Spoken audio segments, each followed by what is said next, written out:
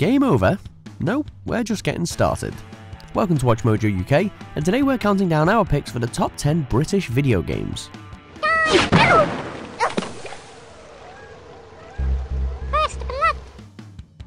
Before we begin, we publish new content every day, so be sure to subscribe to our channel and ring the bell to get notified about our latest videos. The British gaming sector has always punched above its weight, creating dozens of innovative titles that have helped to shape the industry. For this list, we're counting down the best games produced by British game studios, or which otherwise have a strong British influence. Give the action button a short, sharp press for a small hop, or hold it down for a huge, boundy leap. Number 10, Elite.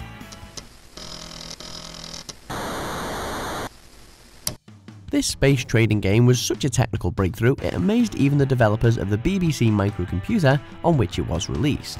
One of the first titles to use 3D wireframe graphics with hidden line removal, Elite was influential in the development of the ultra-realistic visuals of today's games. What really captivated players though was the scale of the title. Often cited as the first truly open-world game, the Elite universe contains 8 galaxies, each with an amazing 256 planets to enjoy. Truly epic.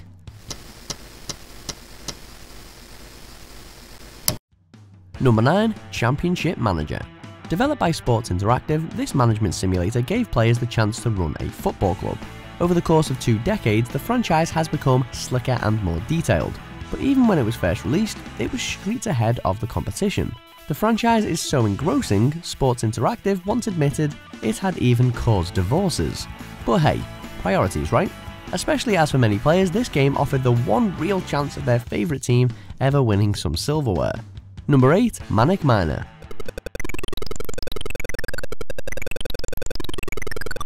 In this game, you play the character Willy as he tries to escape a minefield with poisonous pansies and rabid toilet seats. Manic Miner is widely considered to be the moment that modern platform gaming was invented and was the first ZX Spectrum title to feature in-game music generated by the machine itself. Winner of a Golden Joystick Award from Computer and Video Games magazine, Manic Miner has officially been ported to 10 separate home computers and game consoles, and unofficially ported to many more.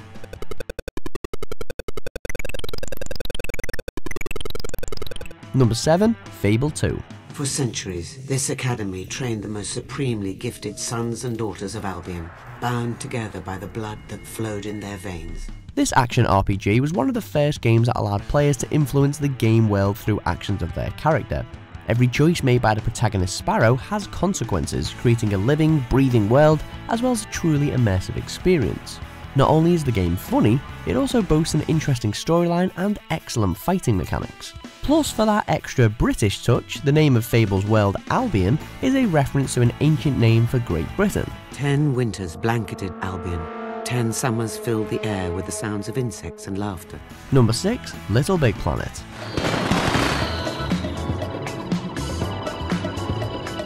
The release of LBP was delayed originally, reportedly because one of the background music tracks contained expressions from the Quran.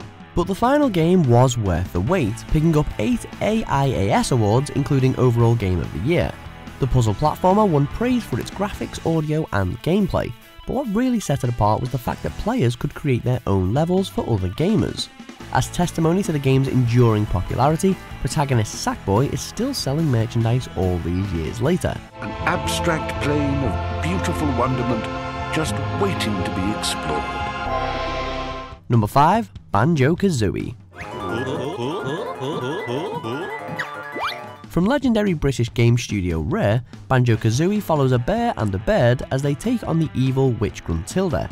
Super Mario 64 set the benchmark for 3D platformers, but in the eyes of some players, Banjo-Kazooie surpassed it. A success both critically and commercially, the game won 2 AIAS awards in 1999, including Console Action Game of the Year.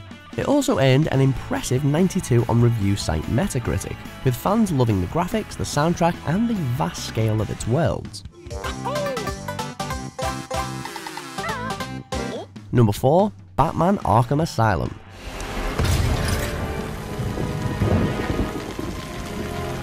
While the Caped Crusader has had an array of video games prior with very mixed results, Arkham Asylum put him into the Gaming Hall of Fame. With its immersive story and well-developed characters, the title feels like it is part of the Batman canon. The fun combat system is supplemented by a range of cool gadgets that allow you to take down enemies stealthily. Add to that some excellent graphics and a high replayability factor, and it's no surprise the game sold nearly 2 million copies in the first 3 weeks of its release alone.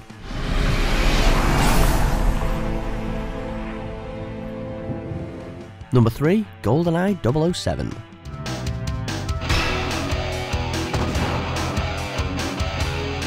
Another gem from the Rare studio, this Nintendo 64 title is regarded as one of the greatest video games of all time. Previously, first-person shooters had been limited to PCs, but GoldenEye proved the format was possible on consoles, and in doing so, paved the way for franchises like Halo and Call of Duty.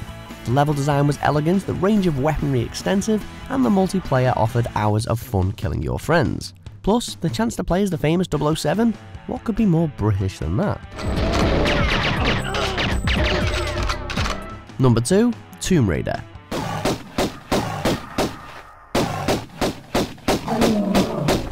Archaeologist Lara Croft was originally supposed to be a bloke, but the developer eventually went with a woman to avoid her being confused with Indiana Jones. And what's a decision that proved to be? Croft became a cultural icon, as well as the first video game character to appear on the covers of both The Face and Time magazine. Tomb Raider played a huge part in the success of PlayStation, with its thrilling blend of action and exploration. And the T-Rex encounter, of course. Who could forget that? Welcome to my home. I'll take you on a guided tour. Before we unveil our top pick, here are a few honourable mentions. Nicola! Shh, shh, shh. We shouldn't be in the research center without security clearance. I'm telling you, I heard gunshots.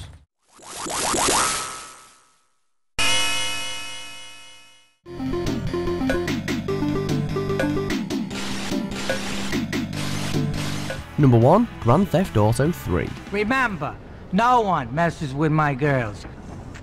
So keep your hands on the wheel. If you don't mess this up, maybe there'll be more work for you. Everyone has their favourite GTA title, but Grand Theft Auto 3 is the yardstick by which open world games are still judged today. The series as a whole has sold more than 250 million units, making it the 4th most successful video game franchise ever, and GTA 3 was perhaps the most vital installment. When it was released, it drew controversy for the levels of violence and use of in-game prostitution, but there's no questioning its scale, humour and production value. And with open world titles now one of the biggest genres in gaming, we have GTA 3 to thank for it. Some wise guy's been introducing this trash to my girls down Portland Harbor. Go and introduce a bat to his face!